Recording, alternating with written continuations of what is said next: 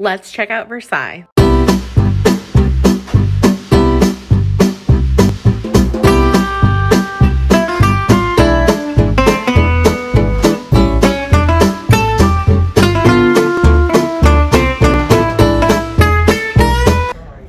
So the trains are a pinch confusing when you have not done them before, but now that I know what to expect, it is pretty straightforward. You just have to be a little careful with your directions, and I'll explain that later. So the train ride was about 40 minutes. This is the train station at Versailles, and from here, it's about a 10-minute walk max to get up to the front doors. It's really close. You do go through a little security entrance right here. They're just checking bags.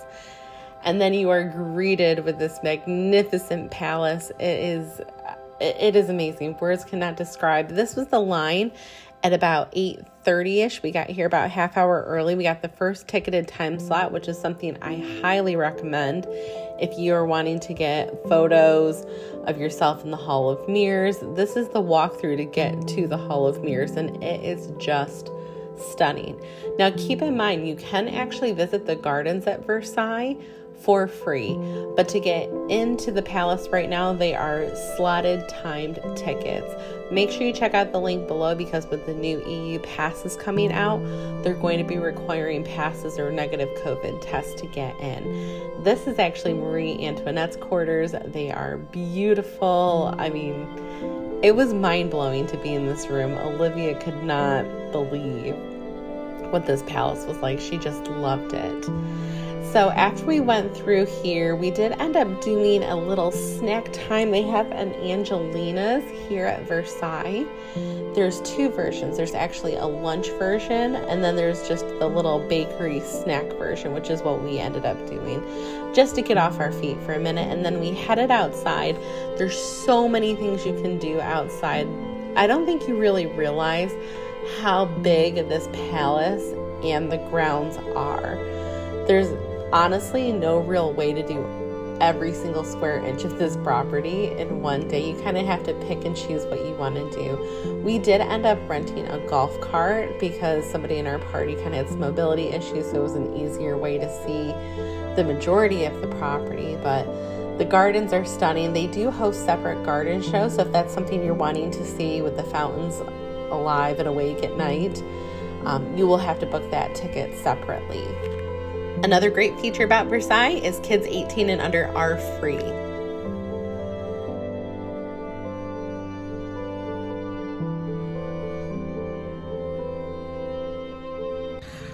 This place is so beautiful. Nothing does it justice. Make sure you check out my review.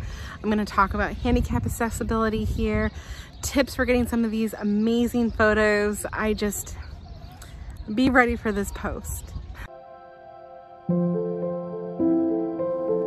this is where you pick up the golf carts, and then we are on our way. So the golf carts are actually on a system that if you deviate from the map that they give you, the cart won't move. So they don't go super fast. This is about the fastest you're gonna see. But this property is amazing. There's also a trolley you could take. I was really blown away and didn't even realize that they had multiple beautiful brass fountains, as well as the Grand Canal, which you can actually rent a boat on.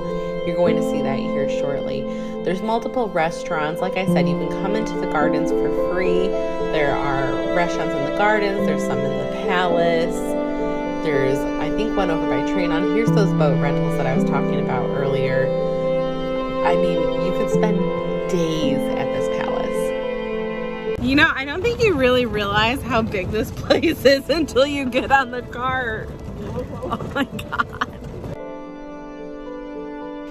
I highly recommend a trip to Versailles. It is so memorable, but get there early and pick your time slot. It is worth the visit. And right now is the best time to go because it's going to feel like you have parts of it to yourself.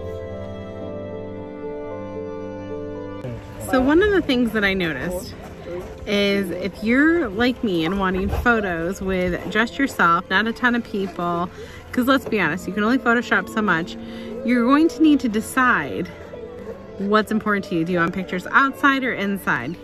Pick one or the other.